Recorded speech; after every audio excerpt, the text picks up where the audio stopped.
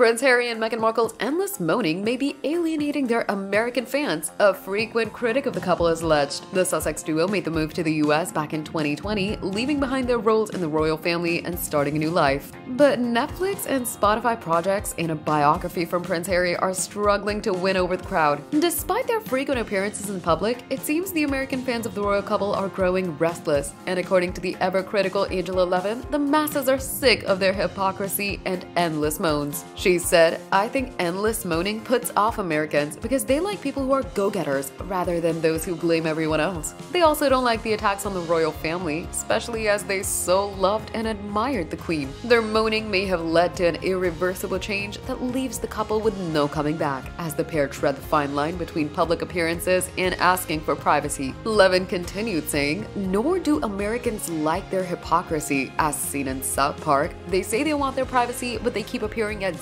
Z-level awards just to get their pictures. By wanting revenge, they've thrown their changes down the drain with no coming back." It comes as a fellow royal expert believes the Duke and Duchess of Sussex could be drafted back into the working royals fold and technically step in for King Charles III, who isn't set to make public appearances as he recovers from a cancer diagnosis.